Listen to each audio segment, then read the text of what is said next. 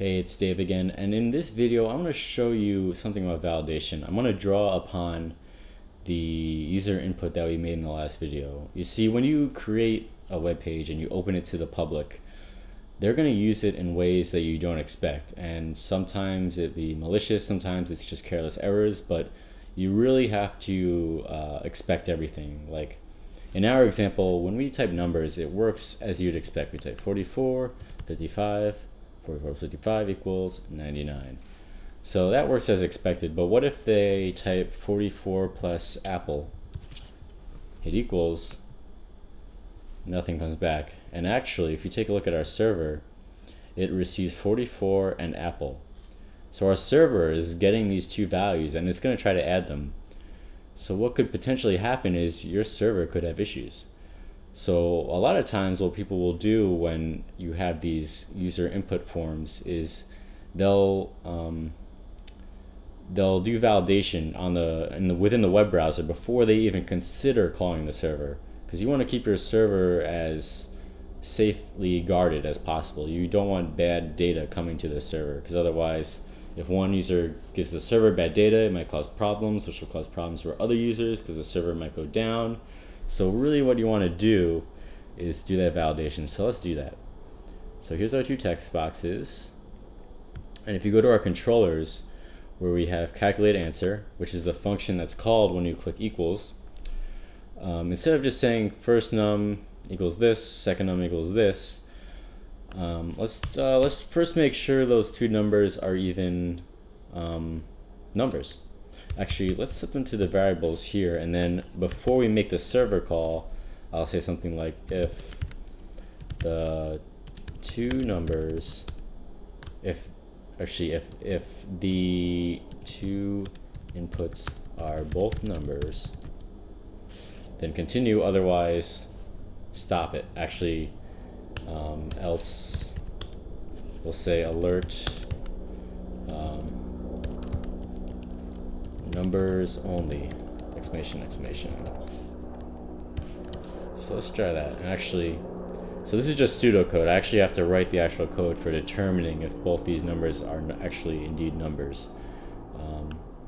That part's gonna be a little more tricky, but in the meantime I'll just make this alert for when it's not a number. I'll say alert numbers only, and then I'll say return, which will mean end this function. This will exit the function before we call the server. So you'll see in a moment. But for now, how do we do if the two inputs are both numbers? So what we have to do is use JavaScript to figure this out. So I don't even know how to do that, and I'm gonna search for it. So I'm gonna say JavaScript is numeric. So it looks like JavaScript has a NaN function. So let's try that. Is NaN, let's delete this first. That's just pseudocode, we're just writing things out, but let's do the actual code. Is NaN first number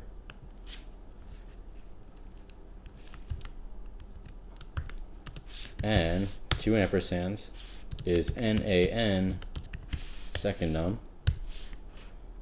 Oops, that should be a capital N. So actually, if we actually have to put exclamation point because we want to see if it is a number. So this is gonna, is NaN, it means is not a number, will return true if you put apple. So if what we want to do, let me think for a second here. True if not a number. So actually we should really do is not a number for the first number, or, which is two pipes, is not a number for the second number, and that's where we want to put our error. Let's do that actually. So our if statement now says if the first number or the second number is not a number, then you say go away and return. But if they're both okay, then we don't even need this else statement. We can just continue with the function. So really we're only throwing in this if statement right here. Let's see if this works. Close this. Refresh. So let's do 22 plus 33, make sure that still works. Okay, that worked. Let's take a look at our server. Now let's do 22 plus apple equals, boom, numbers only. Okay, so that popped up, you hit OK, and as you can see here, the server was not called. We only have our 2233 call here. So the server was unaffected by this crazy input that the user just tried to put in. So let's just show pineapple. Pineapple plus apple equals, sorry bro, numbers only. So that's how you do basic validation. Sometimes a framework like Angular, I think it's got built-in validation. Maybe I can do a video on that, but for now, very simple validation. Check if a number is a number. That's like your most basic thing. So be careful out there. See you later.